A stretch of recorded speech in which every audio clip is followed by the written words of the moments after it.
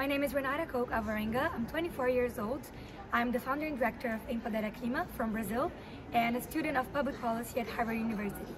I believe that in order to support women to deploy climate solutions, we must first and foremost focus on schools, focusing on implementing gender transformative curriculums in schools so that young women and girls are able to develop their own projects and develop skills and capacity building to become the powerful women leaders that they can be in the climate space.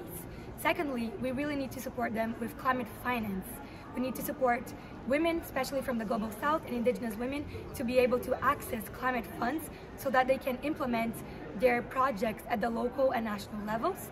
And finally, it's really important that we support them with technical assistance so that we can have fair and just processes so that women all over the world can take those leadership roles that, because of the patriarchal society that we live in, are oftentimes not able to do so.